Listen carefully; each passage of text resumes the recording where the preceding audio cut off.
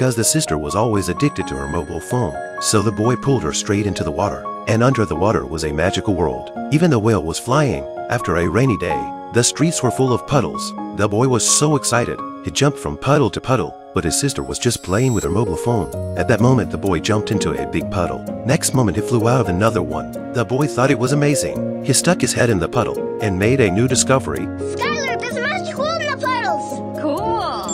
But his sister was just taking pictures. The boy got anxious. He jumped into the puddle again, but the sister didn't care. In order to get her attention, the boy kept jumping into the puddles. He even brought in a dog. A dog and boy were diving in the puddle. The boy couldn't stand it any longer. He grabbed his sister's mobile phone and threw it into the water. Then he pulled his sister into the water. The clouds here were all colored. All kinds of fish swam in the air. They're a huge fish eye. The girl took out her mobile phone to take a picture, but a fish ate it. So not let a mobile phone make us ignore the beautiful world.